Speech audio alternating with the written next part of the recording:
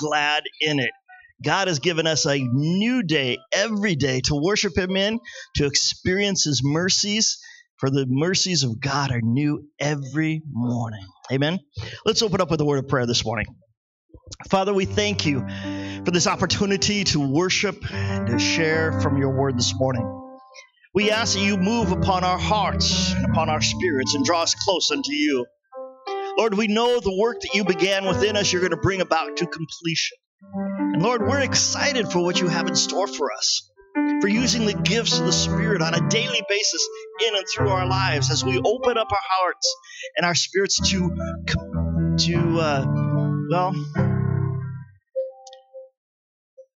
unite with you, Father, to partner with you to reach this world.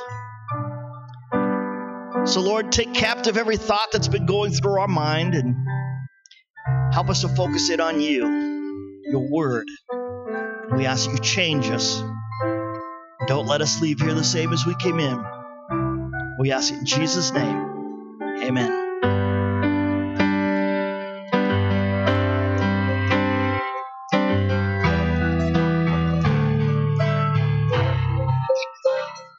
And walking until you breathe. My heart came alive for the first time.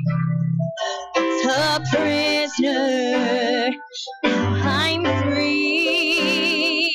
I feel so alive for the first time.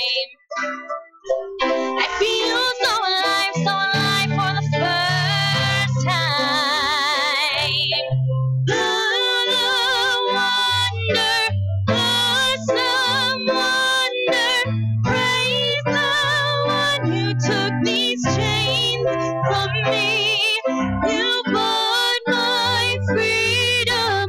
Thank you, Jesus, for the wonder of your love from me.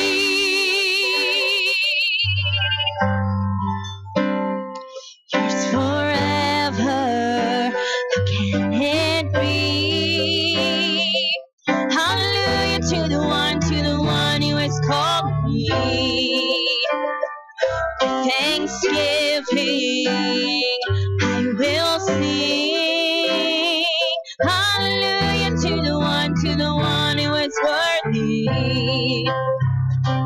Hallelujah to the one who is worthy. Oh, the wonder, awesome wonder, praise the one who took these chains from me. You bought my freedom. Thank you, Jesus, for the wonder of your love from me.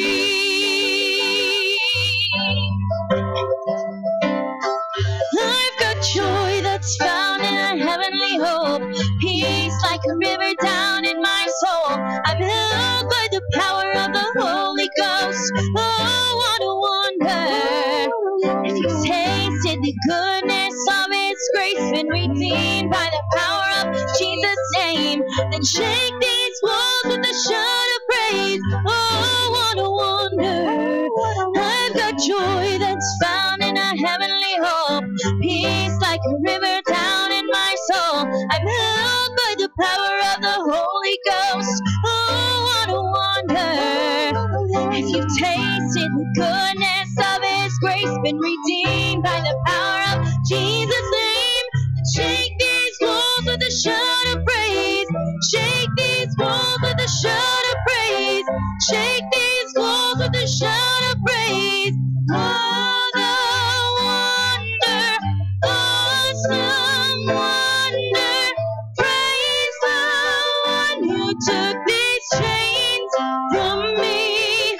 You bought my freedom.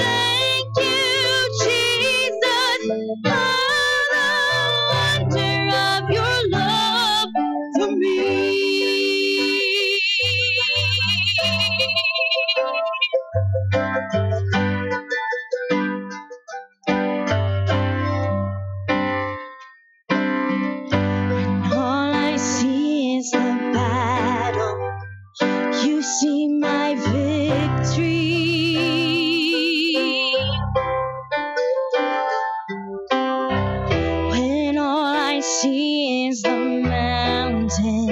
You see a mountain. And as I walk through the shadow, your love surrounds me.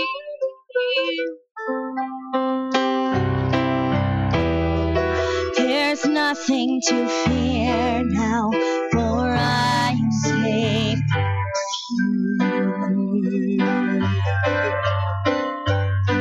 So when I fight, I'll fight on my knees, with my hands lifted high. Oh God, the battle belongs to you, and every fear I lay at your feet. I'll sing through the night. Oh God, the battle belongs to you.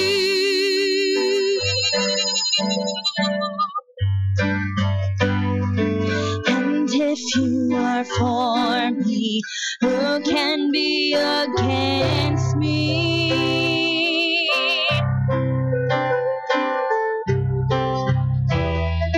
For Jesus, there's nothing impossible.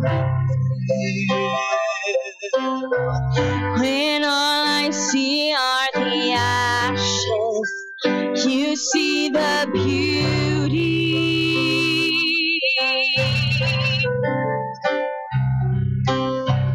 When all I see is the cross, God, you see the empty tomb. So when I fight, I'll fight on my knees, with my hands lifted high. Oh God, the battle belongs to you, and every fear I lay at your feet. I'll sing through the night. Oh God, the battle belongs to you. So when I fight, I'll fight on my knees, with my hands lifted high. Oh God, the battle belongs to you, and every fear I lay at your feet. I'll sing through the night. Oh God, the battle belongs to you. An almighty fortress, you go before us. Nothing can stand against the power of our God. You shine in the shadows, you win every battle. Nothing can stand against the power of our God. An almighty fortress, you go before us. Nothing can stand against the power of our God. You shine in the shadows, you win every battle. Nothing can stand against the power of our God. So when I fight, I'll fight on my knees, with my hands lifted high.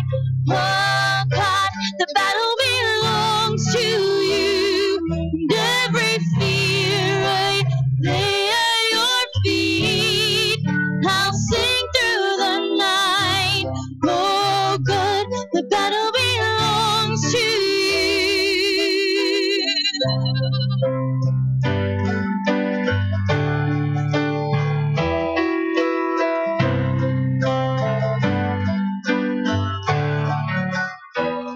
So when I fight, I'll fight on my knees, with my hands lifted high. Oh God, the battle belongs to you, and every fear I lay at your feet. I'll sing through the night. Oh God, The battle belongs to you. Oh God, the battle belongs to you.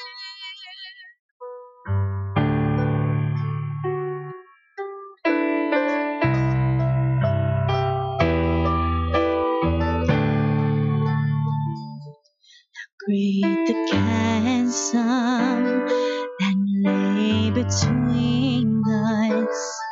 How high the mountain I could not climb. In desperation, I turned to heaven and spoke your name into the night. And through the darkness, your loving kindness tore through the shadows of my soul. The work is finished, the end is written.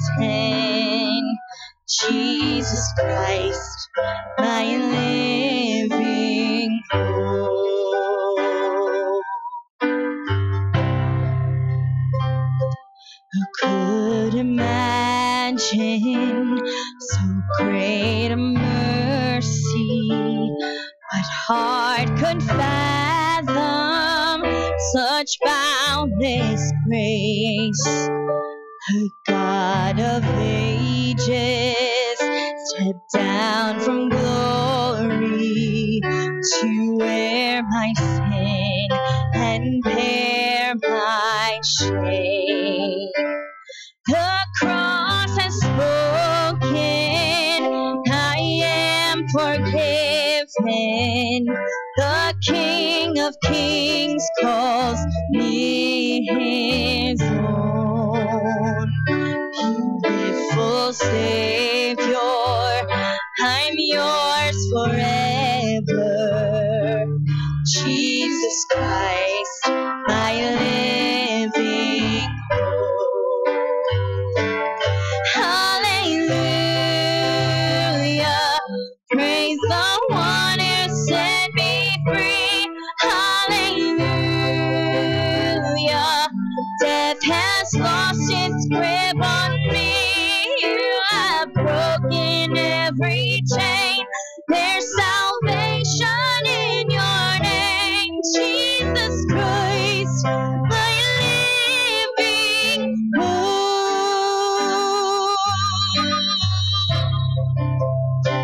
My living hope.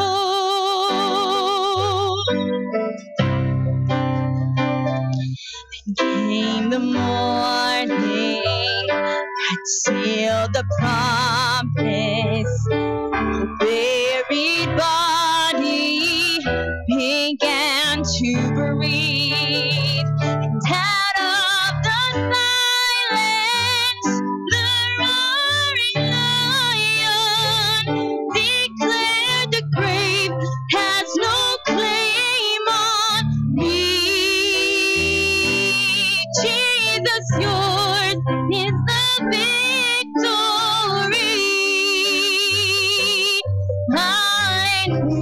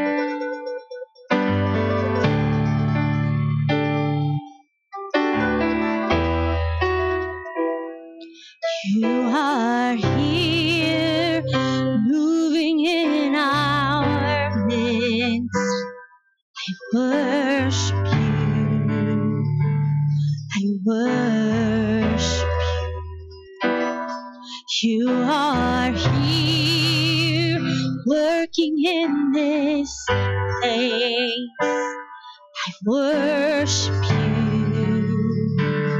I worship you. You are here, moving in our midst. I worship you. I worship you. You are here, working in this place. I worship you. I worship you. You are waymaker, miracle worker, promise keeper, light in the darkness. My God, that is who you are. You are waymaker, miracle worker, promise keeper, light in the darkness. My God, that is who you are. You are here, touching every heart. I worship you. I worship you. You are here, healing every heart. I worship you. I worship you. You are here, turning lives around. I worship you. I worship you. You are here, mending every heart. I worship you. I worship you. You are waymaker, miracle worker, promise keeper, light in the darkness. My God, that is who you are. You are waymaker, miracle worker, promise keeper, light in the darkness. My God, that is who you are. Yes, that is who you are. That is who you are. That is who you are. That is who you are. It's who you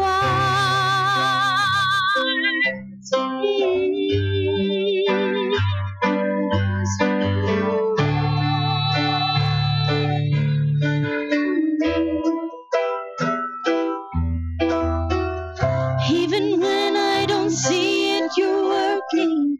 Even when I don't feel it, you're working. You never stop working. You never stop working. Even when I don't see it, you're working. Even when I don't feel it, you're working. You never stop working. You never stop working. Even when I don't see it, you're working. Even when I don't feel it, you're working. You never stop working. You never stop working. You never stop working. And you are waymaker, miracle worker, promise keeper, light in the darkness. My God, that is who you are. You are waymaker, miracle worker, promise keeper, light in the darkness. My God, that is who you are.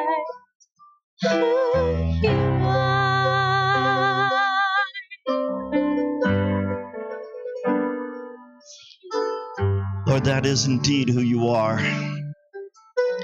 You've done miracles in our hearts and our lives. You brought us through things that we never thought would be possible. Some of us have battled cancer, Father, and you've brought us through and you've seen us victorious over that. You've healed us. You've delivered us from bondages in our hearts and our lives, Father, that had such control over us that you broke the chains and set us free.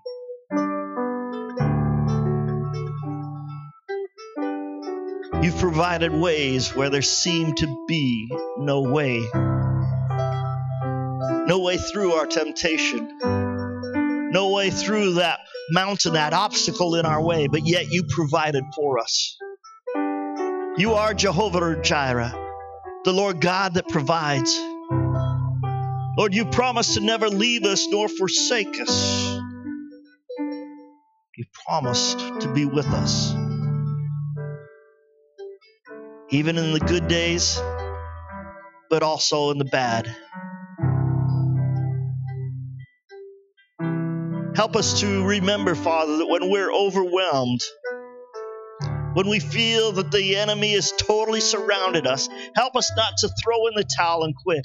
Help us to hang in there, Father, realizing that you are surrounding your children, that you are there protecting us, that you are there fighting for us. For the battle belongs to you, O Lord.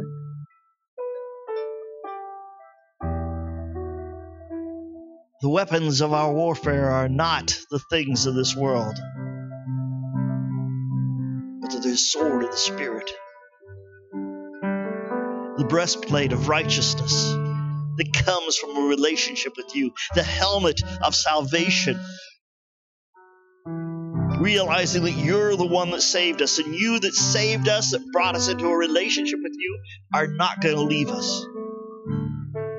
For putting the belt of truth around our waist, the truth of your word, the truth that we need to apply in our lives, the truth that holds everything together. Your word that prepares our feet to take the gospel of peace to this world. Help us to be a light in this world of darkness, Father. The world can be overwhelming, but nothing is impossible with you.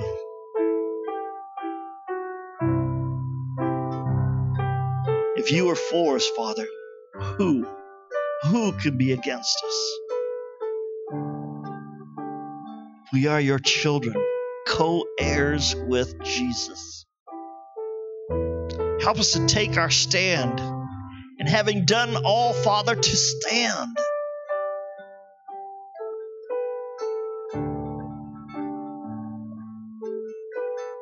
Now, Lord, we ask you to just open up our hearts to receive your truth. Open up our eyes that we might see your truth and respond to it.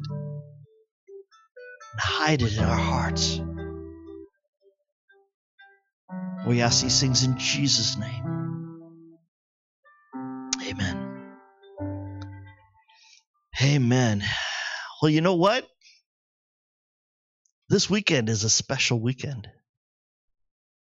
Not only are we here in God's house, but it's Liz's birthday this weekend. Yeah. She probably didn't want me to point that out, but it is for her birthday. After service, we are going to have some cake and celebrate with her. But while she's sitting here in the service, we're going to sing happy birthday to her. You know it's the bluegrass style, right? Bluegrass style. Hey, I'll follow along with whatever you do. Happy birthday to you. Happy birthday to you. Happy birthday, dear Liz. Happy birthday to you. You can throw your hats in the air now. Amen. Well, today is a great day, and You know, I don't say too much about offering, but I just want to encourage you to continue to be faithful, because as you are faithful, God enables us to do great things in reaching our community. And God has been so faithful to this little church. We've put in new furnaces. We put in the new roof at the parsonage this year, and all in cash. That means we've not had to go to the bank to borrow anything. And that's just simply because you're faithful with God and whatever He puts on your heart to give, that you give. And I just want to say thank you. If you're wondering where to put it, you don't see the offering plate going around. It's at the door going out, and enough said. Amen? That's one of the few times that I'll say anything, but, you know, God has been so faithful. I just want to say thank you. Now, we do have a couple precious special projects coming up, and you're going to hear about those. One involves adding security to the church and installing a video surveillance system and things like that that's being required by our insurance. It's just safety factor. Amen. It's just a safety factor in today's world.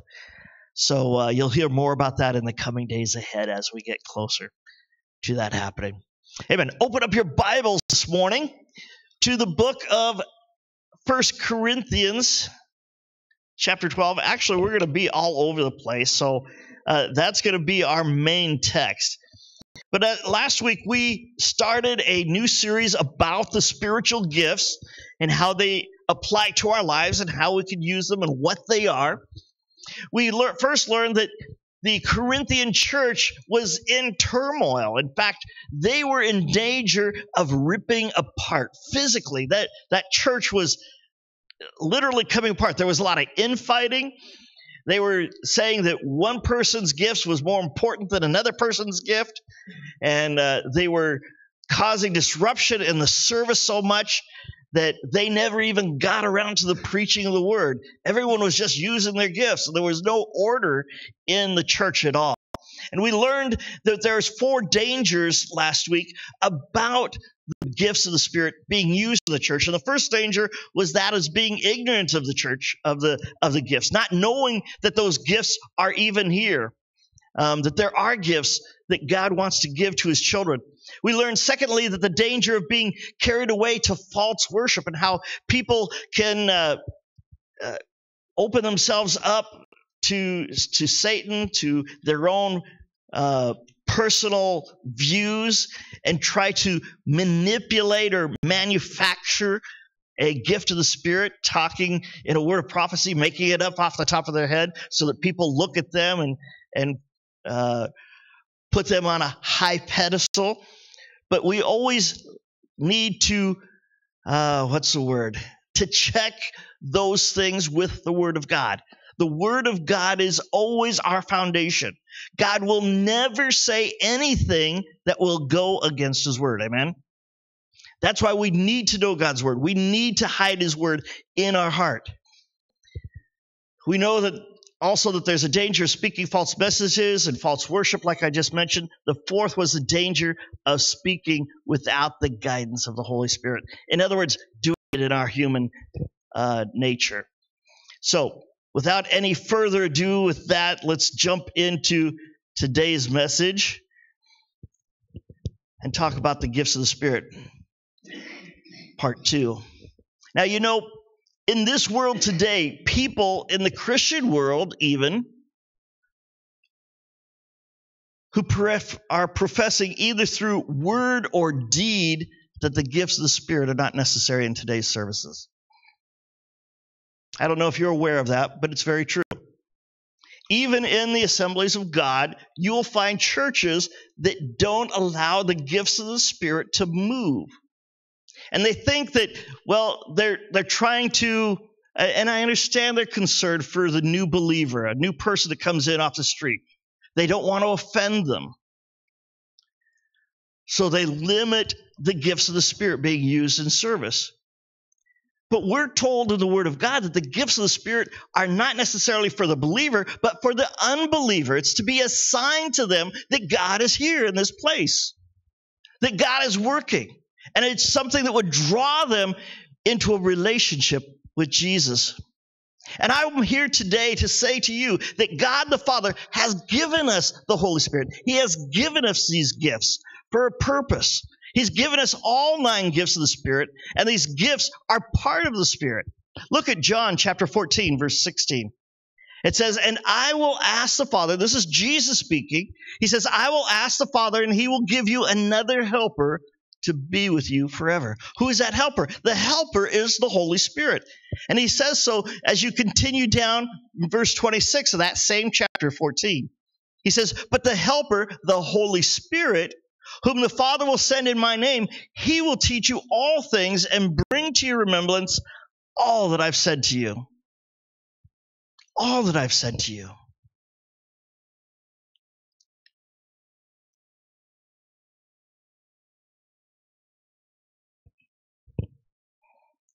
We commit a measure of irreverence when we consider something that God has given us for our benefit to be of little or no value. We commit irreverence when we do that. Let me say it this way. Sometimes we take our salvation for granted. And we count it as little, if anything. And we take advantage of it. And part of that is irreverence to God when we do that. If we don't keep him first in our hearts and our lives. Timothy was a young pastor. And it says that he became negligent of the exercise of the gifts of the Holy Spirit. And the Apostle Paul had to exhort him, to encourage him, not to neglect the gift that he had. Look at Timothy chapter 4, verses 14 through 16. He says, do not neglect the gift that you have, which was given to you by prophecy when the council of elders laid their hands on you. Practice these things. Immerse yourself in them, so that all may see your progress. Keep a close watch on yourself and on the teaching. Persist in this, for by doing so you will save both yourself and your hearers. Now, I don't believe that Timothy had scorned the gifts of the Spirit or the use of them in church. I don't believe that he was holding them down and not allowing them to be used on purpose. I think he just got busy, like you and I get busy, working for the Lord, and thought that we were getting along just fine without the precious manifestations of heaven. Everything was going smoothly, just like it's been going smoothly here for the last couple of years. And we've not seen a physical manifestation of the Holy Spirit, of the gifts in our service. But yet they are there. We're just not seeing them in the way that we expect to see them. Now, in the 80s, you saw the Spirit moving like crazy. I remember sitting in a service when I first came to the Lord, and I sat in like the fourth pew back on the left side, my left, as I'm facing the congregation. But I was sitting there, and along came that stillness. As we were singing it, just kind of an awe came across the crowd. And one brother all of a sudden started at the top of his lungs speaking in tongues. Scared the daylights out of me because he was right behind me. I thought I was in a demon worshiping service. I really did. I didn't know anything about the gifts of the Spirit. I had never heard about the Holy Spirit. And the pastor got up and said, what you've just seen is a moving of the Spirit as recorded in book of 1 Corinthians chapter 12. That caused me to want to find out more about the Holy Spirit. Or is what they're saying is true. And I looked it up in the Word of God, and sure enough, it was there. I said, well, what is this Holy Spirit? I knew that there's Father, Son, and the Holy Spirit, but I didn't know about the gifts of the Holy Spirit. And I began to read every verse that I could find in the Bible about the Holy Spirit. I went to the Christian bookstore and I was buying every book I could find on the gifts of the Spirit because I wanted to find out if this thing is true. Is there something more to Christianity than just committing our life to Him? Is there something more that I'm missing? And I found that yes, there was. I needed the Holy Spirit to be baptized in the Holy Spirit with the evidence of speaking in tongues, receiving my own prayer language, allowing God to use the gifts in my life. After that, I began to go to the altar every time we have opened up the doors for service. On Sundays, on Wednesdays, any chance I had. I would go to early morning prayer. We had a special prayer room that they had a door to the outside that we could come into, and I would go in there and pray before work, and I sought the Holy Spirit. I bawled and squalled, but nothing happened.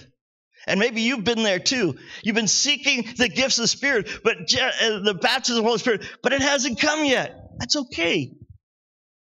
Just keep seeking. He says, if you seek, you'll find. If you knock, the door will be opened unto you. Right? So we just need to keep seeking. God's word says, how much more will He give the Holy Spirit to those that ask? So what we need to do is keep asking. Don't give up. Keep asking. And He will give us the Holy Spirit. One night I was just laying in my bed, going to sleep, praying as I always do, asking God to bless our family, to heal those that are sick and those that were called to my memory from church. And I said, Lord, fill me with your Holy Spirit. And all of a sudden I had these sounds going through my head. Now to me, initially it sounded like a bunch of baby talk. I couldn't make heads or tails of it.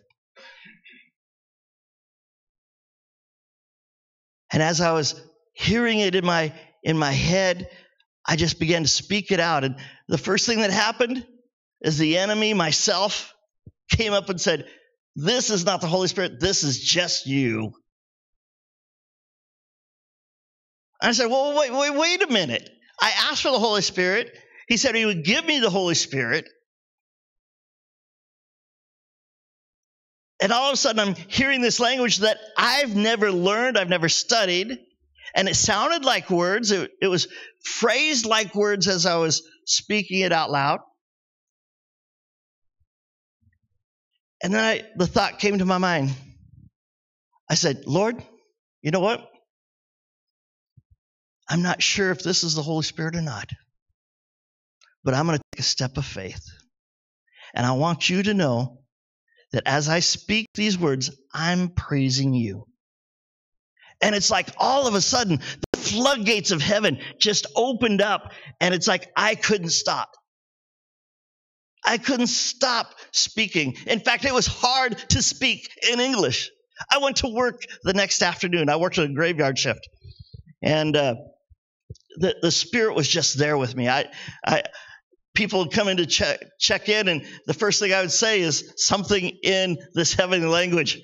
And I'd quickly catch myself and say welcome and glad to see you, those types of things. In the morning when the workers came in, they would start asking me a question. I'd turn around and answer them in the Spirit. And they said, huh? I said, I'm sorry. I didn't explain it to him because I really didn't have any way of explaining at that point. I was a newbie. I was a new kid in the Holy Spirit. But that's what the Spirit does. He gives you a boldness. He just comes upon you in strength and power, and you just know. You got to take that step of faith. You have to seek. And you will find. Knock. The door will be open to you. Ask. and you'll receive. Like salvation, we cannot escape judgment if we neglect or ignore our spiritual life. Let me say that again. Like salvation, we cannot escape judgment if we neglect or ignore our spiritual life. If we don't, on a daily basis, read our word, spend time in prayer, and I mean more than 5 minutes in prayer saying, God bless me, thank you for seeing me through this day, and heal those that are sick in my family, and off to bed we go. We need to really spend time in prayer, letting him speak to us. That means locking our lips, allowing God to speak to us. And that's the hardest thing we can do, because we love the sound of our voice, don't we? We love talking. But we need to let God speak to us. And if we neglect our spiritual growth, if we don't spend time in the Word, if we don't spend time reading and looking up scriptures and hiding them in our heart, then we become weak as Christians. Without the gifts of the Spirit, we are left all too often with I hope so prayers. Because we really don't know if God's going to answer our prayers or not. The ministry of the gifts of the Spirit will help to begin to fulfill our heirship with Jesus. I'm not talking about an heirship up in the air. I'm talking about an heirship, an inheritance, a co-heir with Christ Jesus, as it says in God's Word. And as we do, we begin acting in power like the children of God that God has called us to be. Look at Romans chapter 8, verses 16 through 17. It says, the Spirit himself bears witness with our spirit that we are children of God. How do you know that you're saved? Well, you just know that you know that you know. Why? Because God's Word says that if we confess with our mouth that Jesus Christ is Lord, we shall be saved. He says if we confess our sins, he is faithful and just, will forgive us our sins and cleanse us from all unrighteousness. In other words, we have a relationship with God. If we've done those things, we are co-heirs with Christ Jesus of all the things of God the Father in heaven. And when we get to heaven, we will have all those things. The Spirit himself bears witness with our spirit that we are children of God. And if children, verse 17, look at that. And if children, then heirs, heirs of God and fellow heirs with Christ, provided we suffer with him in order that we also be glorified with him. Now that's a thing that we like to just kind of gloss over. We want all the benefits of God, but we don't want to have to suffer. We don't want to have to work. We don't want to do the things that God's asking us to do. And sometimes we will suffer for Christ. People will persecute us, revile against us, say all manner of evil against us. That's what Jesus even said. And he said, they're not persecuting you, they're persecuting who? Him who's within us. It's through the powers of the Spirit, through the gifts of the Spirit, that we also experience John chapter 14, verse 12. And here Jesus said this. He said, truly, truly, I say to you, whoever believes in me will also do the works that I do, and greater works than these will he do. Why? Because he goes to the Father. We also experience Mark chapter 16. Verses 16 through 18. It says, whoever believes and is baptized will be saved, and whoever does not believe will be condemned. And these signs will accompany those who believe. In my name they will cast out demons. They will speak in new tongues. They will pick up serpents with their hands, and if they drink any deadly poison, it will not hurt them. They will lay their hands on the sick, and they will recover. The loving Lord Jesus Christ and devotion to his word must accompany the use of the gifts of the Spirit. Loving Jesus and giving devotion to his word must accompany the gifts of the Spirit. That's why when we're reading through Corinthians, Paul devotes several chapters just to the gifts of the Spirit. And he lists the gifts of the Spirit in chapter 12, and right after that, he gives us chapter 13, which is called the love chapter. If we do all these gifts and signs and wonders in our own physical nature without the love of Christ, we are failing. We must have a foundation of love, the love of God in our lives. We lack knowledge. We lack knowledge to properly carry out the will of God. Paul reminds us that we often do not even know how to pray, and that the Holy Spirit must pray through us. That's why when we're baptized in the Holy Spirit, the evidence of knowing that you are baptized in the Spirit is speaking in tongues, speaking in this new language. It says right here, Romans chapter 8, verse 28. He says, likewise, the Spirit helps us in our weakness, for we do not know what we need to pray, but the Spirit himself intercedes for us with groanings too deep for words. Have you ever been there? Where you're praying and God is, you sense his presence there, but you just don't know what to pray for, but you feel a heaviness upon you that you need to pray.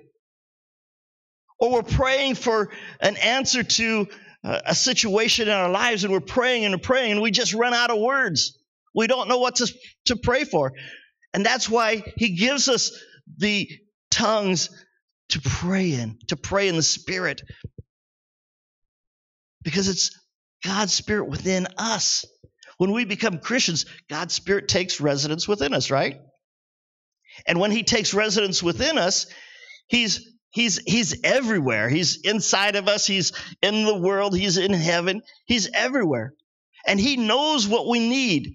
In fact, it says in the Word of God that he knows what our needs are and sends the answers before we even ask for them. That being true, when we don't know what to pray for, the Spirit says, well, I do. I know what to pray for. And as we allow the Spirit to move in our hearts and our lives, and we pray in that heavenly language, then he hears, understands, and answers. We are promised that the power of the Holy Spirit comes upon us when we are filled with the Holy Spirit. Look at Acts chapter 1, verse 8. But you will receive power when the Holy Spirit has come upon you, and you will be my witnesses in Jerusalem and in Judea and Samaria and to the end of the earth. Yet all too many of us, the power lies dormant and unused in us, because the gifts of the Spirit by which much of the power is released are not permitted to be in operation. Whether it's not permitted in churches that we're attending, or we just flat out don't allow God to move in our heart and allow the gifts of the Spirit to move. I know it's nerve-wracking to take that step of faith when God's speaking to you at that moment in the service. I remember the first time I gave an interpretation of tongues. I was sitting in the choir. We just sang a moving, stirring song, and we were waiting on the Spirit. And I was sitting on the platform, a couple rows back.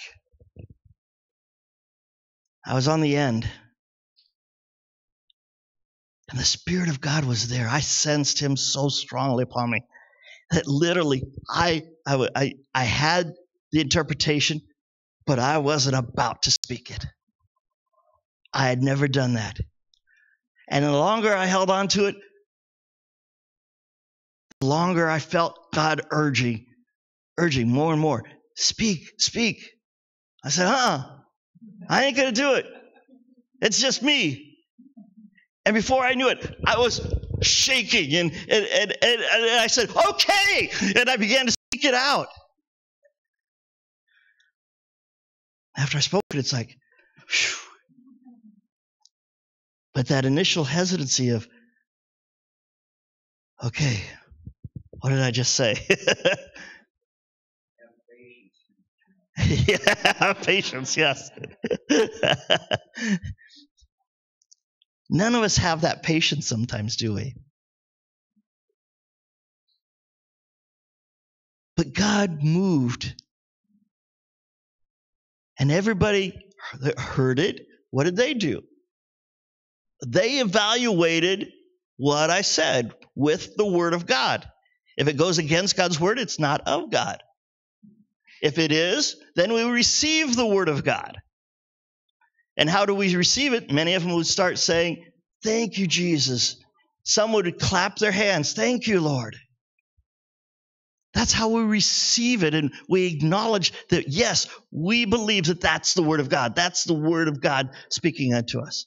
Now, at least last week, I said this one comment, and some people probably thought I was a little crazy for it.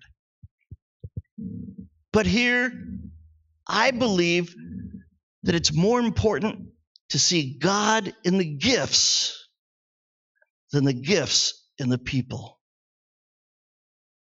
Okay? It's more important to see the God in the gifts than the gifts in the people. God wants to move in our hearts. He wants to use the gifts of the Spirit in us. But He wants to see His will done. He wants to see His word sent forth. He wants to see people drawn into salvation with Him. That's the purpose of the gifts of the Spirit, is to draw men, women, children into a personal relationship with Him. And yet too many of us allow this power to lie dormant and unused in our lives. In the fifth chapter of Acts, there's a story about this Christian couple. And they become very carnal, very worldly, and they agree to lie about the extent of their giving to the Lord Jesus. And by the gifts of the Spirit working through the Apostle Peter, their wickedness is brought out into the open and judged. Look with me over in the book of Acts, chapter 1, verse 11. It says, "But a man named Ananias and his wife Sapphira sold a piece of property. And with his wife's knowledge, he kept back for himself some of the proceeds and brought only part of it and laid it at the apostles' feet." Now, let me give you a little background. The people were believing that God was moving in their midst, and the mission of God was heavy on their heart. And to accomplish that, they were giving everything. In fact, they were selling everything to give to God, and they were living kind of in a communal type situation where they were using everything for the benefit of everyone. Now, Ananias and Sapphira did not have to give everything that they sold. That was their choice. But they wanted to hide it from the apostles, that they were holding anything back. In other words, they were wanting to try out the Christian community, and just in case things don't work out, they wanted some in the bank to fall back on. That's what was going on. And here it says that they had planned together to give only a part of it and lay it at the apostles' feet. Verse 3. But when they laid it at his feet, it says this, "But Peter said, Ananias, why has Satan filled your heart to lie to the Holy Spirit and to keep back for yourself part of the proceeds of the land? And while it remained unsold, did it not remain your own? And after it was sold, was it not at your disposal? Why is it that you have contrived this deed in your heart? You've not lied to man, but you've lied to God." And when Ananias heard these words, he fell down and breathed his last. And great fear came upon all who heard it. In other words, he died. And it says, very next part of that verse, "and great fear came upon all who heard it." Now, yeah, that would be great fear for us too, wouldn't it? If we were giving the offering and we said that we sold this piece of land and we only gave part of it, and we said we gave all of it, And it was supernaturally revealed to the leader, in this case it was Peter, that had been done, and he confronted him. And the person that gave fell down dead on the spot. That would stir us up a little bit. That would put a little fear within us. A fear of, well, I'm not going to lie to God. I'm going to do what I tell him that I'm going to do. Notice what happened in verse 6. It says that the young men rose and wrapped him up and carried him out and buried him. And after an interval of about 3 hours, his wife comes in, not knowing what had happened. So she comes in and to fellowship with the believers. And what happens? Peter comes up to her and says, hey, tell me whether you sold the land for so much. And she said, yeah, we did. Verse 9, but Peter said to it, how is it that you've agreed together to test the Spirit of the Lord? Behold, the feet of those who buried your husband are at the door, and they will carry you out. And immediately what happened? She fell down at his feet and breathed her last. When the young men came in, they found her dead. They carried her out and buried her next to her husband. And great fear came upon the whole church and upon all who heard these things. Now here in this story, we see at least 3 gifts of the Spirit being used. We see the discerning of spirits. These are in your notes. You see the discerning of spirits. For Peter knew that the spirit, that Satan had filled their hearts to lie to the Holy Spirit. In other words, they had a lying spirit. Acts chapter 5, verse 3. We also see the gift of the word of knowledge. Peter knew supernaturally. It's not something that he discovered on a receipt somewhere. Someone didn't whisper it in his ear. It was the Holy Spirit supernaturally telling him that they had not given the full price of the land, as they professed to be doing. Also, Acts chapter 5, verse 3.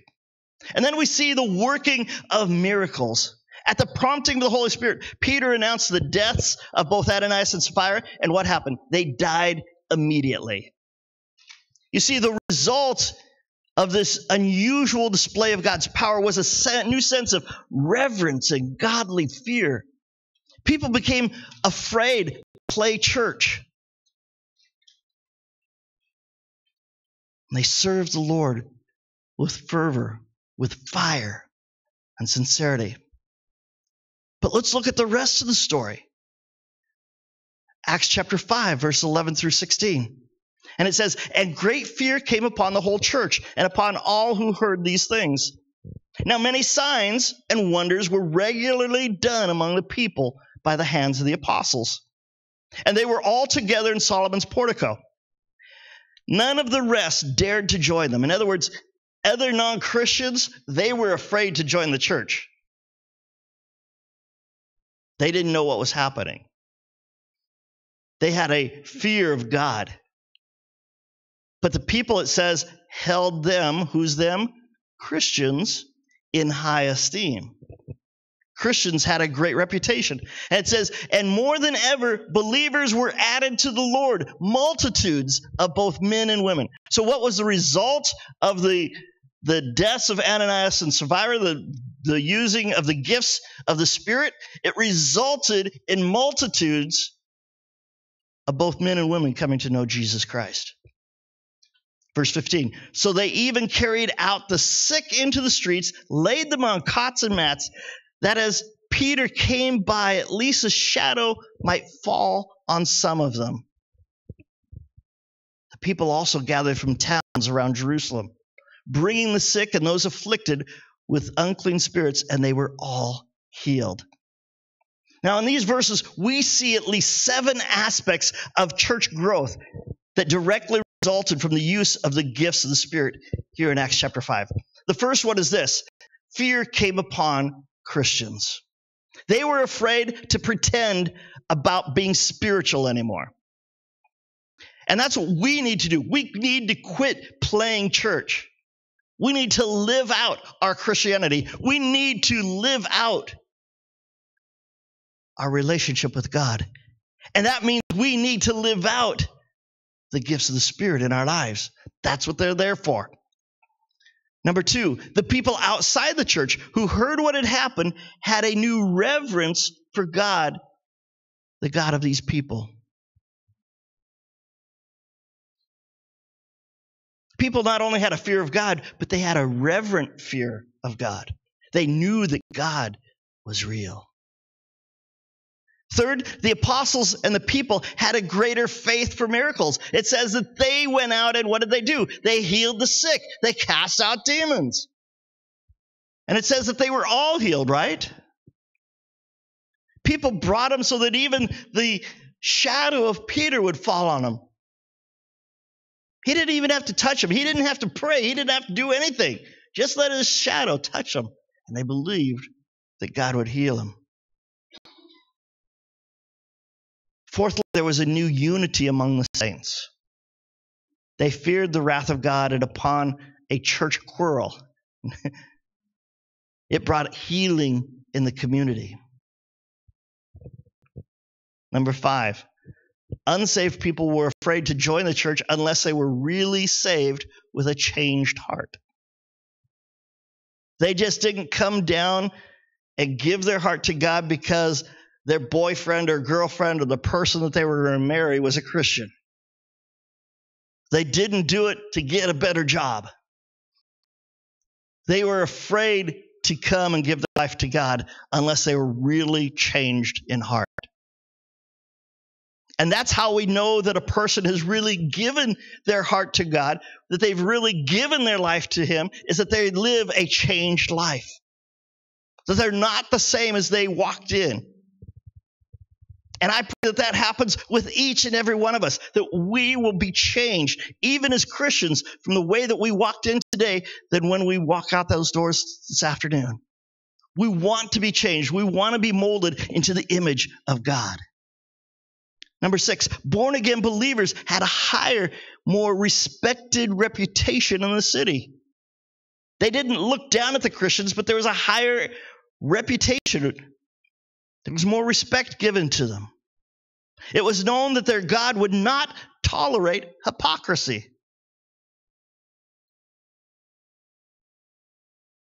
Number 7, more people were convicted of their sin than ever before, and they were genuinely converted to Christianity. Now, my friends, every church could use that kind of a revival. Amen. The gifts of the Spirit are designed to draw men's heart to the Creator God who is behind them. The Corinthian church, however, and Paul started a lot of churches, Corinth being one of them. The Corinth church was really a worldly church, started in a worldly pagan place, a place that people lived immorally, had many gods. But Paul preached the word of God with a demonstration of power. The signs followed him. Now, let me ask you this question. Where is a preacher, a pastor, that doesn't want to see a crowd? We all want to see a crowd. I want to see this church filled. I want to see it overflowing. And many churches will use every method, every gimmick imaginable to try to draw people into churches. Why? Because they want to be able to boast of a certain number. But that's not me. I sincerely believe that most of our special services, our events, our special speakers have only one purpose. And that one purpose is this, is to expose people to the gospel of the Lord Jesus Christ. I want people to hear what God is doing in other parts of the country, changing hearts, changing lives, and setting people free. We want to win souls for Jesus, amen? And that's what the demonstration and the power of the Spirit is all about. We need to let our ministry and our church be characterized by the supernatural from heaven, and people will begin to attend simply out of curiosity and a hunger for God. When a lame man was healed, when Peter and John were going up at the hour of prayer, as we read over in Acts chapter 3, verses 11 to 12, it says, while they looked at him and they said, hey, to this lame beggar who was laid from his birth at the gate beautiful, it says. We learn as we're reading it there, he was old. He's only about 39, I believe. Now, that doesn't sound old to us. But back then, that was a senior citizen. Okay? You didn't have a long expectancy in life.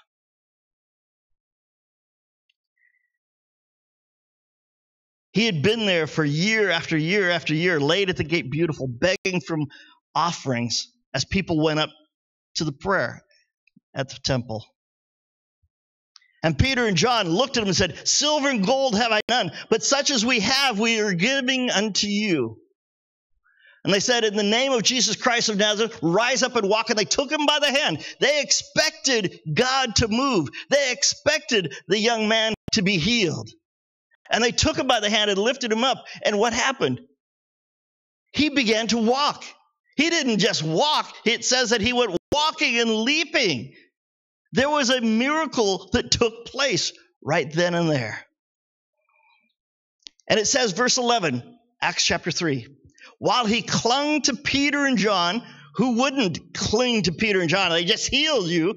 Really, it wasn't them. It was Jesus working through them and the gifts of the Spirit.